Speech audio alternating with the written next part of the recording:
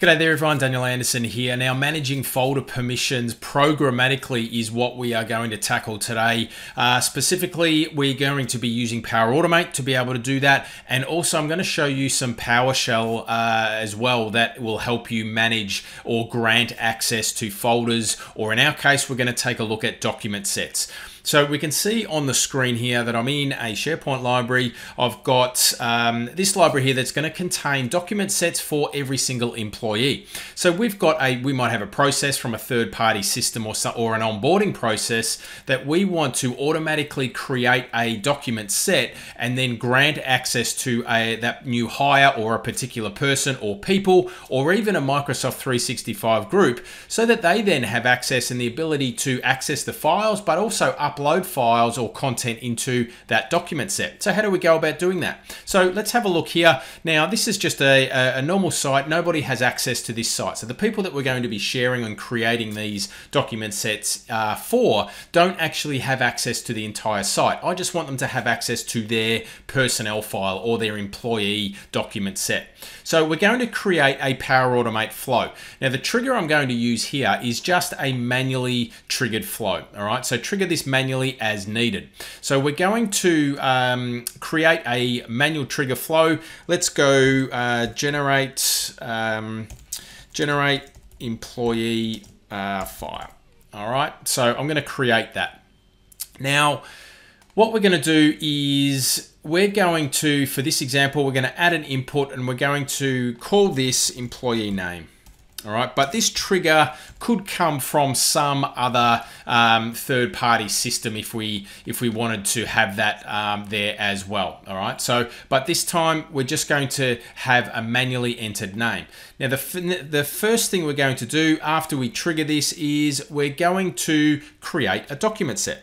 So inside of SharePoint, the SharePoint connector, we've got the option to, and there's an action here to create a document set. So let's have a look here. We can see here, create a new document set. Now, obviously we need to have the document set content type enabled at the library level, but that has already been done. So we need to pass in the site address. Now, in my case, it's going to be syntax content assembly.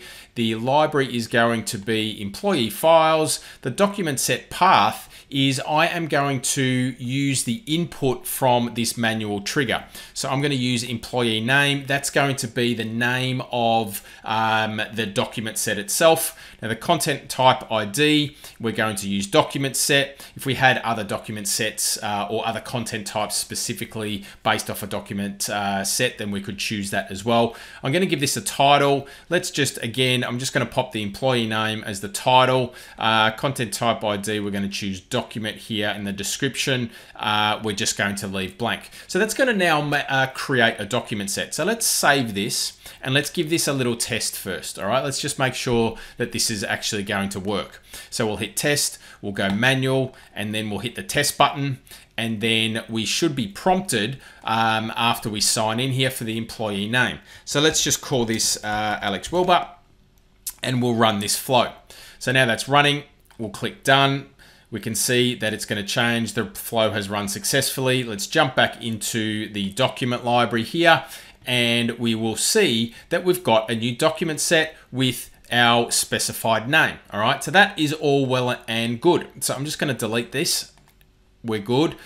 So we're creating the document set. Now what we need to do is we actually now need to send that person or share or grant access to that document set to that person. So let's add another step in here. Again, we're going to use the SharePoint connector, and this time we are going to choose the grant access action. So grant access to an item or a folder.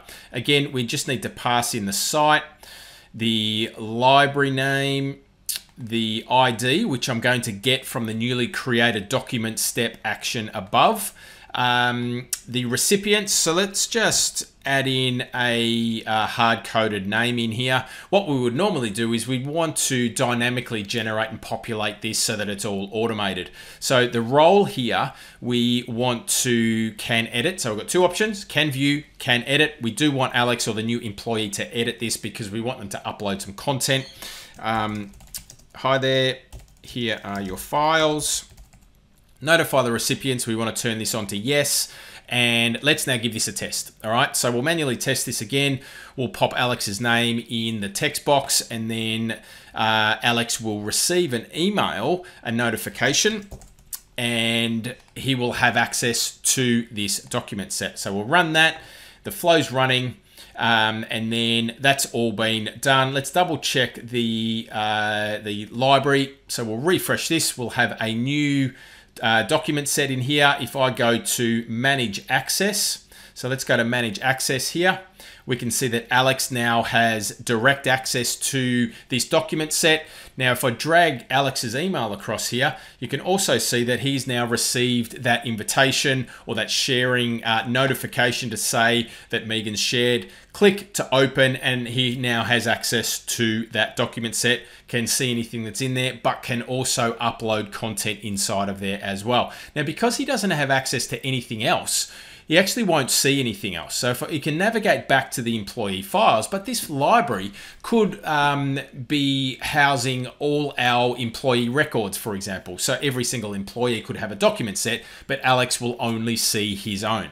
So that's how we can accommodate or facilitate that automatic managing access to folders or document sets, in our case, via Power Automate. Now, let's have a look at how we can do a similar thing with PowerShell. Okay, so we're going to be using the P&P PowerShell module here, and you can see the first line, we need to connect to our SharePoint site. So using the connect-pnp online, we pass in the URL, and we're going to use the interactive authentication method. So we'll hit enter, and then that will authenticate us. Now, I'm already authenticated here, but you may experience a pop-up window where you can log in and enter your credentials. Now, the second line of code here or PowerShell command we're going to use is the set P&P folder permission commandlet here. We pass in the list. Because we're already connected to the site, we're in the context of the site. We've got the employee files, we've got the identity here, and we pass in the folder name or the document set name in our scenario here. We then pass in the user that we want to grant access to, and also the role. So I'm going to give Nesta contribute access.